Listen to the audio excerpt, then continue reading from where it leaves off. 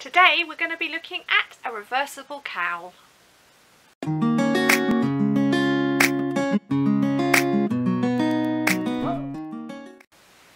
everybody, welcome back to my channel Kazzalistic, and hi to my new subscribers. Thank you very much for joining me.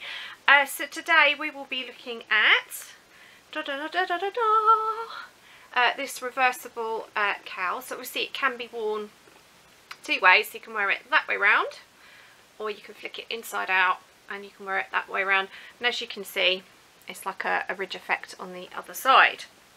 So very pretty. It did take quite a long time to make. Obviously it's quite thick, so it will be quite warm. So if you're looking for something nice and thick, you can alter the size of this, so you can make it a smaller cowl. I've done the size that she recommended. It's come out quite large on me. So if I did it again, I would probably shorten the sort of starting chain. But other than that, I think it's very, very pretty. So I'll just do a little close-up of the lattice work so you can see. So as you can see, there's a repeating pattern there. And then the inside, you've got like a ridge effect.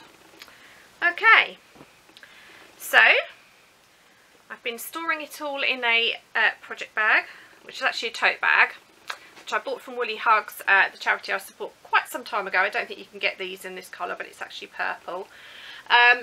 So obviously being my favourite colour, I love it. So I've got 3 of their bags now. They release them every so often on Facebook, so if you're interested in getting hold of one, you need to follow the Woolly Hugs on Facebook. I'll show you the pattern first. So the pattern is called Snowdrop's Reversible Cowl. It's by the Mowgli blog by Tamara Kelly. So this is her pattern, and obviously that's how hers. So she used an ivory and sort of an aubergine plummy colour, which is what made me gravitate towards it in the first place, because purple is my favourite colour, of course. So that's a free pattern. Now the hook, if I can find it, what have I done with it? It's in the bag somewhere. Don't know where it's gone.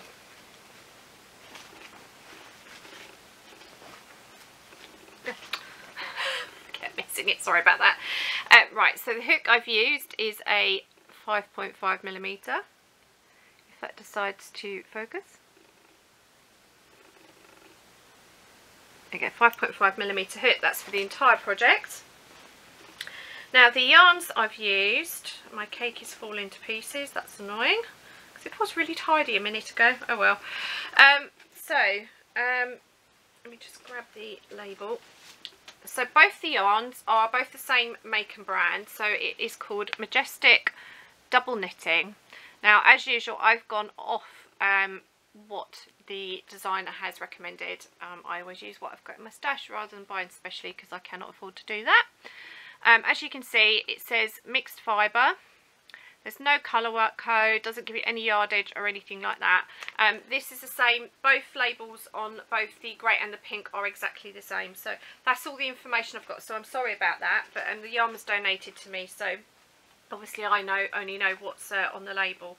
So for the pink, which is very annoyingly suddenly decided to unravel, I've obviously caught my finger in it, so I'm going to have to re-cake that, which is very annoying. So for the pink, this is beautiful fuchsia pink. Now I've used one full 100g ball. They're both 100g balls that I've used. This feels more predominantly acrylic. It's got a slight spongy feel to it, but I'd say primarily an acrylic, even though it says mixed fibre. I use one full 100g ball, and then probably about 1/4 of a second ball. So the inside colour you do need a lot more yarn of. So if you do make this project, I'll give you the yardage of what she recommends in a second, but just bear in mind that you might need 2 colours for the interior colour. So that's the first one. And then the second colour, which is the grey, I've got this much left over from one 100g ball. So this is how the ball started off. and that's what I've got left. So I've still got a fair bit left. This grey, although it says mixed fibre, it does feel like it's got possibly some wool in it. It's a little bit scratchy. It's definitely not 100% acrylic. I think it might be an acrylic wool mix from the feel of it, but I'm guessing, to be honest. So that's how much I've got left of the grey. I'll just pop those out of the way. Right, so on the pattern, she recommends the yarn that she's used Lion Brand Collection Superwash Merino, one ball of the colour Ivory, which is 200 yards, which is what I've used as grey, and one ball of Eggplant, which is what I've used as pink, and that has 300 yards. So there is a yardage difference, so you just need to make sure that your yarn is over 300 yards if you're wanting to just use one ball of yarn. So that's something that you need to be aware of. Now, construction of this. I will say I probably won't ever make one of these again, certainly not in a hurry. I found it a little bit tricky. I did have a flu jab last Saturday, and I have been getting some symptoms, unfortunately. And it's affected sort of my concentration. I think there was a little bit of me not quite reading the pattern properly. That's more down to me than the actual designer. So it took a long time to make this, because effectively you're making 2 cowls. So this actually took me on and off a good week, where I thought it was perhaps going to take me a couple of days. So you do need to bear in mind that actually you're effectively making 2 cowls, so it will take you longer than an average one. Love the result. I might make it again maybe in another year or so, but I don't think I'll be doing another one in a hurry. Certainly if I did, I would shorten it. I found this, I've done exactly what she's recommended. I actually think it's quite, as you can see, it's quite long on me. I am quite a small person, so somebody that's larger, you probably wouldn't have such a big of a gap. But there's not really enough that you can twist it and put it over again like you can for an infinity scarf. So, but of course I've gone off yarn, so that could have affected it as well. So this is where I had a lot of problems, where the bits join. You've got a join in the middle, but that I didn't have a problem with. It was the outside bit that I struggled to understand the most. It was just the beginning and end of each row that I struggled with. Now it is a repeating pattern, so both the pink and the grey start off with a foundation single crochet, or if US terms, or double crochet if you're in the UK. I haven't done foundation, well, I've done foundation single crochet before, but only done it once or twice. So I did have to look at a tutorial, so I will put the link for that tutorial down in the description box should you need it as well. So one of those things, if you don't do it over and over, even though you know how to do it, unless you're doing it all the time, it doesn't always stick, does it? And of course I have memory problems. If you're new to the channel, I suffer from depression and anxiety, and one of my side effects with both my medication can cause it, but also the actual illnesses themselves can cause brain fog and memory issues, also concentration issues as well, amongst many other symptoms that I won't go into right here and now. But I do have problems with concentration and memory, so sometimes I forget how to do things. So I'm very thankful for YouTube that there are a lot of really great tutorials on here. So the for the grey side, basically you do 9 rounds, which set up the pattern, and then rounds 10 to 17 are just repeating rows 6 to 9, and then you do one more row after that, which finishes it off, which sets up for you joining the 2 pieces together basically. There is a small chart there, which actually I did find quite helpful, because some of the written instructions I didn't find that terribly clear.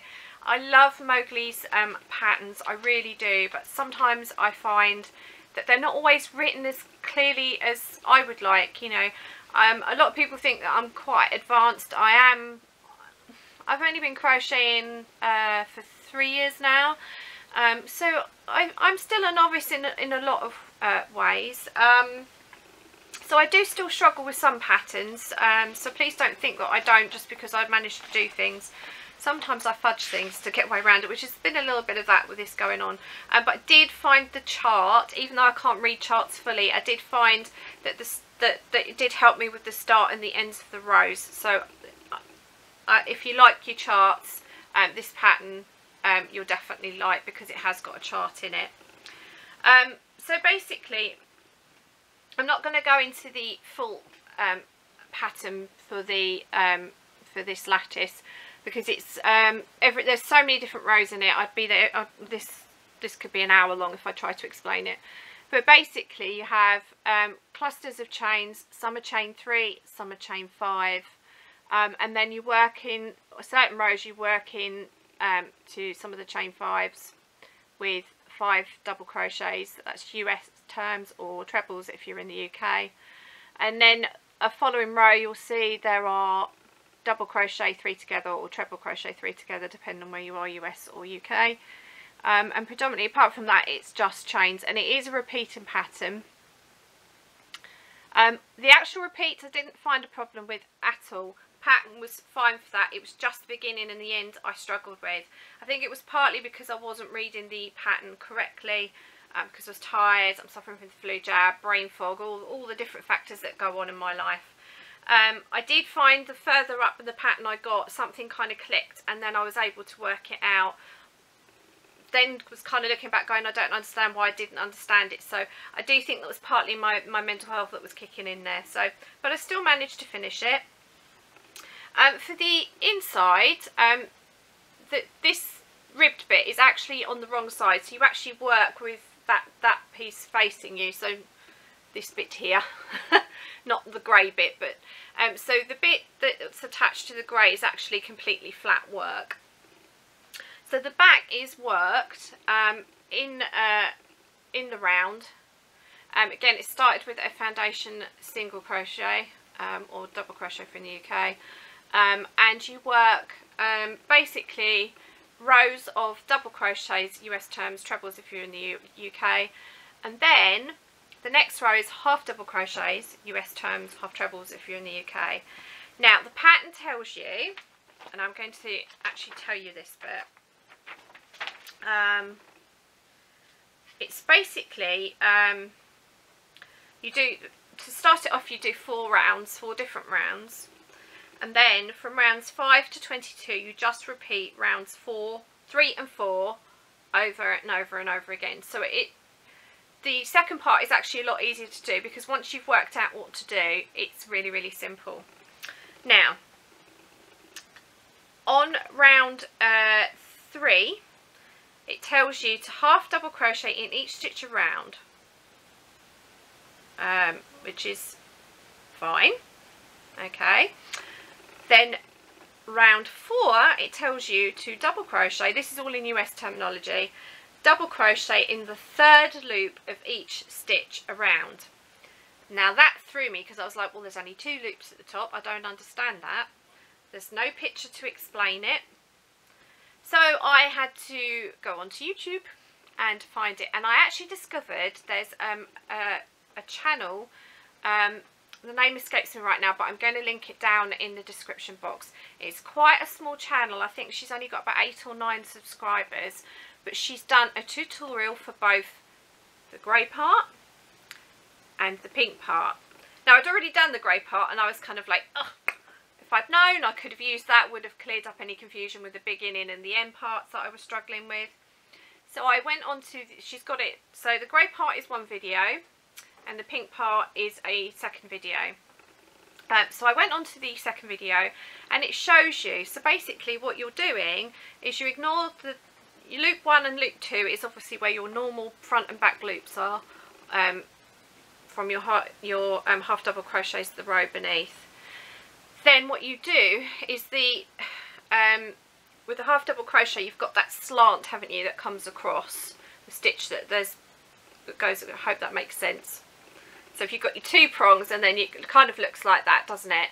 So basically what you're doing is this one is where you're double crocheting around. I hope that makes sense. It's very difficult to explain, but I am going to link the video. If it hadn't been for that video, I wouldn't have actually been able to complete this, because I really did not understand what this pattern was actually telling me. I'd never heard of that third stitch before. So again, that's where my lack of expertise, although I've, you know, crocheted a lot of things, that was something new to me. So again, I've learnt something through this, so hopefully I've taught you something as well. But basically, once I'd sort of understood that, the inside was really, really easy to follow. And what causes these ridges is these loops here are actually the top of your half double crochets from the previous round, and then you do obviously the stitch on top, and that's what creates the ridge. So it's very clever, it's very simple, just the pattern wasn't written brilliantly, certainly not for me anyway. And then it tells you to put the wrong sides together, so the sides that were facing you when you were working to single crochet. I tried doing that, and it tells you to then flip. So basically you single crochet both bits together, both top and bottom, but it told you to flip after you'd done the first one, and mine just would not lay flat. So actually what I've done is so I laid it out how it would be when it was finished.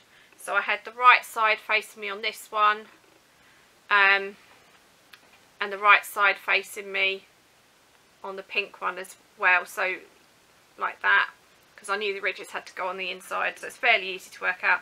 And I single crocheted round and did it like that, which gave me the edging, even though the pattern said to do the wrong sides together. What she classes as the wrong sides were the sides that were facing you when you were crocheting. She's got this this ridge here on both the top and the bottom, and mine wasn't coming out like that when I was following her instructions. So again, I don't know if that's just because I wasn't understanding it or what, but when I single crocheted the top doing it how she said, and then it tells you to flip it, I just didn't get the ridge, it wasn't laying flat. So that's what I did differently to what the pattern said, but it still came out looking the same. So so that's it. Like I say, I don't know if the pattern was me that was primarily the problem, whether it was completely the pattern or a mixture of the two. I found it a little bit tricky. I would certainly say it's not one for beginners, but like I said, there is this really great tutorial that I've discovered on a very, very small channel. So I am going to link her channel down below, because I like helping other channels grow anyway. And it did help me, and I wouldn't have been able to do it without it. So I'm going to link both of the tutorial videos down in the description. But I think the result, despite all the problems, has been worth it. Without problems we don't learn. So yeah, so I'm pleased with it. I just wouldn't make it again in a hurry. I didn't really, some projects you start off and you think, oh, I'm going to really enjoy this, I'm really looking forward to working on it, and as soon as I started hitting problems I stopped enjoying it. So, and I think that's partly why it took me so long to actually make this. Yeah, so I wouldn't do it again in a hurry is the simple answer. I have seen online that you can shorten the chains. I think if you shorten them by 10 each time, so it's got to be multiples of 10 for the pattern to work, you can make shorter versions, so sort of maybe only make that high up, and you can make them into reversible ear warmers and things like that. So there is some versatility for those of you that are able to adapt patterns. I would recommend it for that.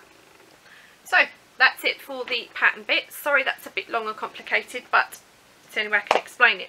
Right, I also want to do a shout out for a charity that I've just been told about. This will be going off to Woolly Hugs. I'll put the links for the website and the Facebook down in the description if you're new to the channel. It's a charity in the UK, so this will be going off for the refugee project to keep a refugee warm. So I'll link that all down in the description so you can find it. Now, I just want to say a special thanks to Lynnie, who is Candy Goth Creations here on YouTube, and I'll put a link to her channel down in the description. She's let me know about a charity. It's quite a small charity at the minute. It's called Bobby's Little Angels. Basically the premise of the charity, from what I can read about it, is it's for people that have multiple pregnancies, so twins, triplets, or so on, and one of the children dies, obviously either during the pregnancy or during birth. So what they do is they provide little boxes, sort of like memory box basically, like a lot of charities do. And they're asking for things to be made and donated to put in the boxes. So the boxes are designed to help both the sibling and the parent as well, for anyone that survives obviously the death of the child. So if they've got a Facebook page or group. Facebook group, I should say. They've also got websites, not a huge amount on the website because it refers you back to the Facebook page, but I will link both down in the description. So I'm just going to show you, so there's some of the little things that have been made. There's like little hats and bits and bobs. I think there's some blankets that have been made. Somebody's made some little teddies to go in the boxes. So there's a little hat and a blanket there. But they do have other stuff. Let's see if I can go into that one. So they've got things like this. So if you're a jewellery maker as well, they've got stuff like that as well. So there's all sorts of things that they need for the boxes. So I thought I'd do them a little shout out. They're based down in Cornwall here in the UK, but I will link everything. So if you're interested in helping them out, obviously do go across and check them out. Thanks for letting me know about that charity, because I do like supporting charities. Primarily what my channel is about helping charities and giving back, isn't it? So that's it for the sort of all crafty bits and bobs. Life update. Well, I haven't been doing a huge amount since my last video. I did spend a day in Mum's garden. We've got quite a lot done. 3 massive, and I do mean enormous, piles of rubbish. Like I've said before, Mum's garden is very big. I forgot to take my camera again. I'm really bad. I'm so sorry. I'm so forgetful.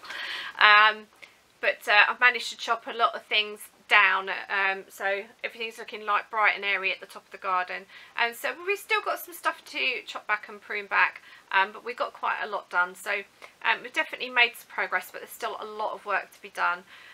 Did discover I had muscles that I didn't know existed the day after. Still a little bit sore, but a little bit better today. So that's sort of been the main event since I last saw you. Other than that, it's just been usual boring stuff like we all have, like cooking, cleaning, crocheting. That's not so boring, is it? All that kind of stuff. I have been quite tired. I've not been feeling brilliant because I had the flu jab last weekend. So I've been suffering from that a bit. So my crojo's gone a little bit. I'm just motivation's not been quite there. I'm starting to get it back. I'm finding that I've got quite a lot of projects that I've started, and I'm struggling to finish things at the minute. Trouble is I get lots of ideas, so I start things and then yeah, I get burnt out. I'm sure you appreciate I'm doing 2 videos a week, so I'm having to make 2 things every week and get them finished. So that's, you know, it's quite a lot of work for me, so sometimes I get a little bit burnt out, but I'm getting there. Winter's coming, so I'll have a little bit more time once winter's fully here. I find it a bit easier to do things for the channel during the winter, except on the immediate run up to Christmas. Then it can be a little bit stressful. But we're not there yet, so yeah, so that's basically it for the life update. So how are you all? I hope you're okay wherever you are in the world. What are you working on? Are you doing stuff for Halloween? Or are you doing stuff for Christmas? Or are you choosing to do neither? And are you just working on some charity projects? I'd love to know what you're working on, and how is life going for you. I hope you're all okay wherever you are in the world. Yeah, so we are basically in October as of tomorrow. I think it's 1st of October tomorrow, I think. I'm recording this on Saturday the 30th of September anyway. So next week will be start of the sort of Halloween-y type theme. Like I've said before, I don't actually celebrate Halloween at all myself. It's the polar opposite of what I'm about as a person. But I do recognise that it's a huge thing in America. It's becoming a bigger thing over here. kids and dressing up, don't get me wrong, I don't have a problem with that. It's other things that can go on around it that I don't like. So I'm going to go for sort of a Halloween-y type thing, and I do sort of say that quite loosely. So I'm going to do things that you can potentially use as decorations that you can make yourself. I've got one sort of costume piece that, you know, would be good for a little child. So it's going to be bits and bobs. I still haven't fully decided everything, so it's kind of going to be deciding things as I go along. So there will be a few bits like that coming up during October, because I just want to acknowledge that I know that some of you do celebrate it, and this channel is not just about me, it's about you as a person as well, and that's important to me. So yeah, so keep on a lookout for that. So the next video I'll be doing will be sharing a pattern that my friend Lucy has made. And that will be a free pattern on Ravelry. I'm not going to say any more than that. I'm going to keep you all in suspense. So that is it for today. I hope you're all okay wherever you are in the world. And so until next time, remember to stay well, happy crafting, and until next time, remember to stay true to yourself. Bye.